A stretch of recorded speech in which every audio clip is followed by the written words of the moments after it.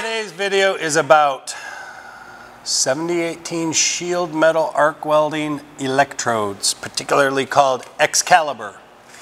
So to start off, we're going to talk a little bit about the flux. The 7018 rod is a fill freeze type of rod. It has a mineral-based flux. Now this is a heavy flux. It really grabs hold of the weld and you really need to make sure you clean it off. Unlike the other video we did on 6010, which is a fast freeze rod, 7018 is just simply drug across the metal. We just drag it. We can't whip it with a whip technique like we did with 7018 because of the difference in flux. This is considered a low hydrogen electrode.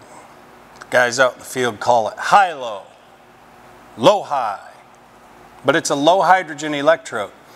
Because hydrogen in the air, in the atmosphere, what we're breathing right now, is a weld's worst nemesis.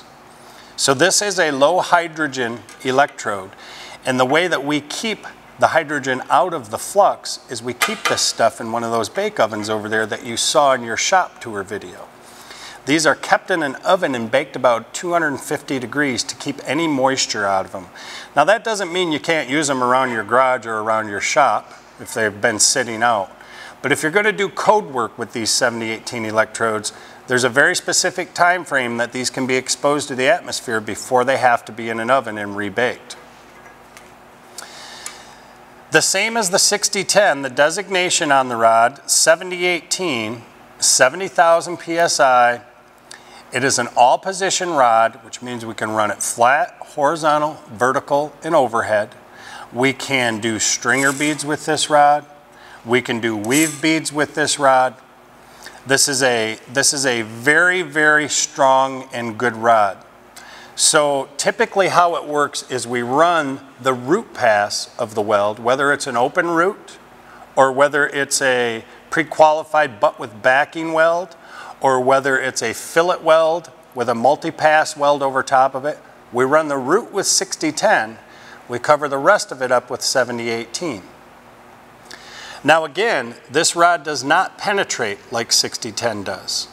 It fills up better than 6010. It doesn't go deep and narrow, it goes shallow and wide. And it's perfect to lay over top of the 6010. Again, it's a thick, heavy flux that needs to be cleaned very well. The 6010 flux is much flakier. You can usually wire brush it off. The 7018 you can wire brush off too, but you need to make sure you get it out of all the little nooks and crannies, because this is the flux that if you weld over it can create slag inclusions in your weld, which are a problem. So the 7018, or any electrode for that matter, starts the same way. We can use the pecking method to get the arc lit. We peck it, lift it up, bring it down, and away we go. Or we can just scratch start this thing. But we always want to have proper rod angles both ways for the joint that we're using. But the 7018 is just a perfect straight drag. We don't use any sort of a whip with this. How fast do we go? Your instructors are going to show you all that. You go as fast as the puddle tells you to go. You want a nice round puddle and you want to just drag this stuff across. Now just like with any of your beginning welds, the first weld you're going to do is a pad of beads.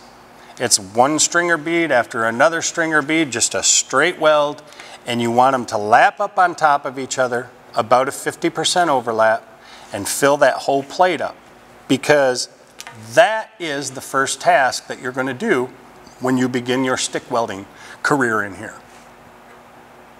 If you take the time to learn that pad really well, all the rest of your welds will go much faster and easier. It's kind of a tedious task, but that's where we're at when you start. We all had to go through it, and you do too. So the 7018 is a very strong electrode. It's a very smooth electrode, very nice looking welds. When you start welding and you're comparing the 6010 to the 7018 and say that 6010 just looks very rough, it's the electrode. It's not just you.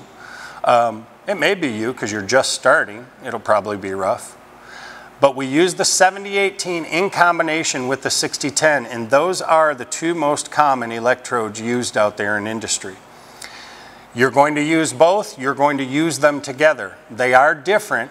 There's a lot of characteristics that are the same and a lot of characteristics that are different. Make sure you learn those, talk to your instructor, and get in there and make some welds.